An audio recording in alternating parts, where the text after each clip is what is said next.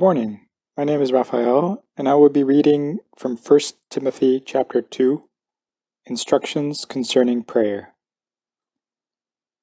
First of all, then, I urge that supplications, prayers, intercessions, and thanksgivings should be made for everyone, for kings and all who are in high positions, so that we may lead a quiet and peaceful life in all godliness and dignity.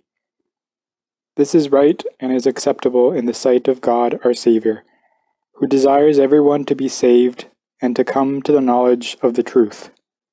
For there is one God, there is also one mediator between God and humankind, Jesus Christ, himself human, who gave himself a ransom for all. This was attested at the right time. Here ends the reading from 1 Timothy.